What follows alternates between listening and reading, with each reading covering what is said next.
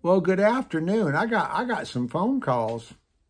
We was talking at the bar about this last night from people asking me about telling me about Doubtin Abbie, and they said I ought to look at it because I wasn't pronouncing it right. It's supposed to be Downtown Abbey, I thought, and they said no, it's Doubtin Abbie. I said that sounds like Doubtin Abbey to me.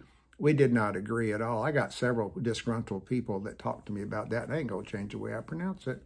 So I had to watch this Doubtin Abbey thing so I understood what I did not understand. I understood it was about some wealthy folks that had people work for them. I could not understand almost anything they said. They talk like what people that ain't got no learning.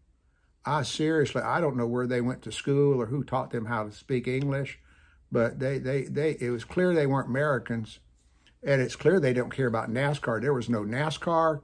There was no fishing. They was complaining about their youngins. Almost everybody does. They was complaining about their adult youngins. Not everybody does that. And they didn't. They seemed out of sorts sometimes.